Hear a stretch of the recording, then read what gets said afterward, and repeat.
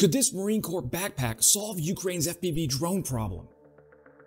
You might be surprised to learn that this backpack's maker, Thor Dynamics, is testing its anti-drone backpack right now in Ukraine.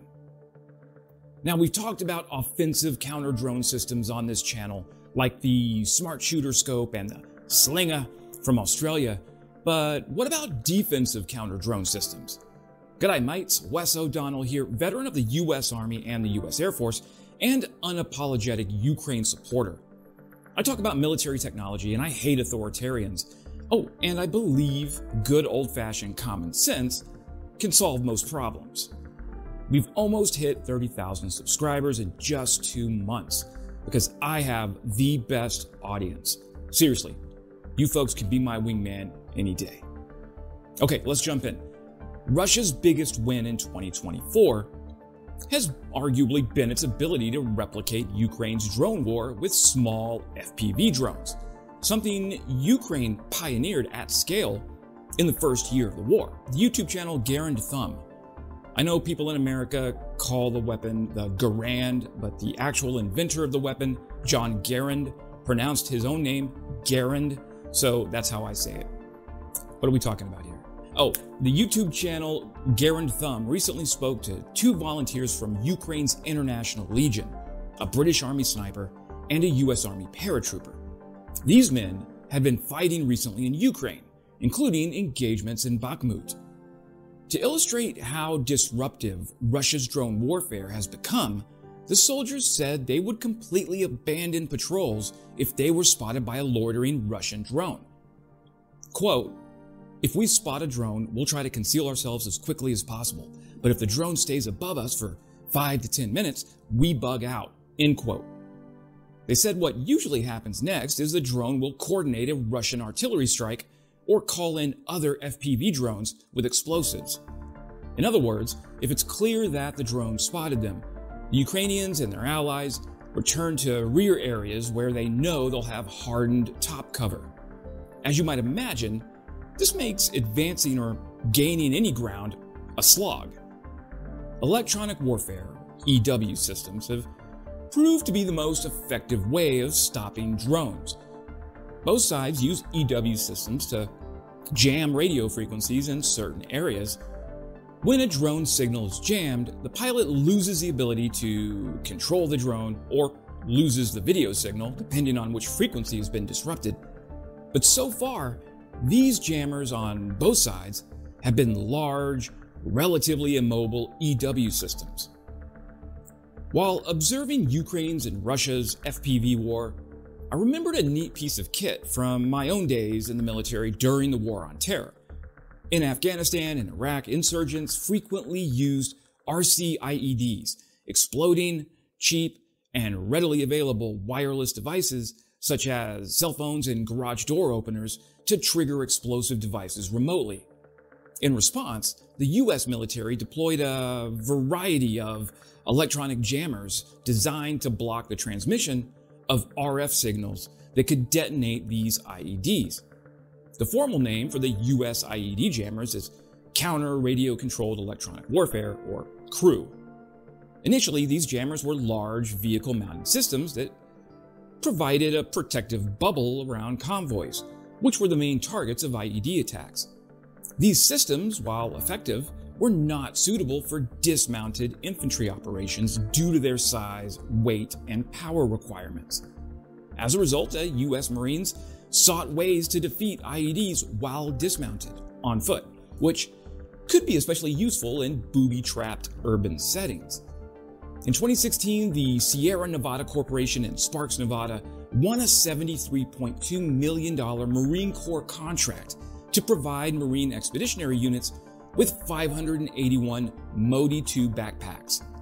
Originally called the Thor 2 backpack, this upgraded, lighter weight version allowed the Marines to jam radio signals close by and used 3 different transceivers to jam a different frequency bandwidth, low, mid, and high frequencies. Perhaps most interesting, the Modi backpack jams the same frequencies that modern consumer drones use. DJI drones use the 2.4 gigahertz band, and 5.8 gigahertz band in urban settings to communicate. What's more, this equipment can be custom configured to block different frequency bands from VHF to UHF and higher satellite and cellular phone bandwidths. And jamming is just the tip of the iceberg. Minor adjustments to these systems can also help create a map of the radio landscape, help pinpoint the positions of targets of interest, as well as collect other actionable signals intelligence. Ideally then, every Ukrainian squad should have at least one member carrying a Modi or a Thor on his back, or at least one per company. A Ukrainian mechanized battalion has headquarters and headquarters company, 3 to 4 infantry companies, a mortar battery, grenade platoons, reconnaissance platoon, an air defense platoon, typically armed with Stingers or Igla manpads, an engineer and sapper platoon, a signals platoon, a battalion medical center, a forward support company, a technical support platoon, and a material support platoon. And half of those units I just listed are relatively static and don't need portable EW systems like backpacks. But the other half do, especially units like the reconnaissance platoon or the engineers. Ukraine was very quick to integrate drone companies into its order of battle. A typical Ukrainian fighting battalion has at least one drone company. Most have at least two, one unit for artillery spotting and FPV strikes, and the other one for bomb dropping. So integrating force-wide EW backpacks should be straightforward. And there is a record of the Department of Defense sending Ukraine some form of counter-drone systems in 2022 and 2023. The issue here is one of scale. Drones are exponentially cheaper and far more ubiquitous than jamming equipment on the Ukrainian battlefield. The difference is $126,000 per backpack versus $5,000 for an FPV drone. But Ukraine doesn't need to wait on an American company. The Ukrainian government aims to make 1 million FPV drones in 2024. To put that in context, it's around double the number of artillery shells supplied by the entire European Union over the past year. Ukraine has also homegrown counter-drone systems that are far cheaper than the American-made backpacks. Ukrainian company Kvertis makes the M50 counter FPV drone backpack, a portable, double-band FPV drone jamming system designed to be worn on a soldier's back. It has an omnidirectional UAV blocking range of 150 meters, but here's the best part, they're only about $7,000. They also have more expensive EW backpacks that jam both FPV drones and bomb-dropping drones like the DJI Mavic. With a range of 150 meters, a single M50 backpack could protect a platoon-sized element of 30 soldiers.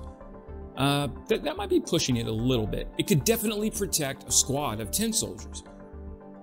Given Russian developments in this area, it should be clear to Western military planners that a robust man-portable counter-drone strategy needs to be implemented force-wide. And it's worth noting that a cheap, highly available counter-drone backpack is only one stage in the endless game of cat and mouse going on in Ukraine right now, especially as it applies to EW. The US is already developing drones guided by artificial intelligence. These drones identify and lock onto their targets without the need for communication with their pilot, making them impervious to signal jamming. Having thousands of small explosive drones swarming the battlefield, where the AI makes the decision what to attack, might defeat electronic warfare measures in the short term. But then the next step is to implement tactics to fool the AI. This could be as simple as the enemy dressing like a friendly unit so the drone won't attack, or as complex as fooling the AI electronically into thinking it's behind friendly lines when it's actually over enemy territory. The Ukrainian battlefield is proving that electronic warfare is more important now than it's ever been. But AI, and this is my professional opinion, will definitely be the next evolution on the battlefield in 2025. We must get Ukraine the tools it needs to win this fight. That's it. Subscribe if you're not already so we can hit that 30K goal. The bigger the audience, the more we can combat Russian disinformation. And as always, glory to Ukraine, glory to the heroes. Slava Ukraini.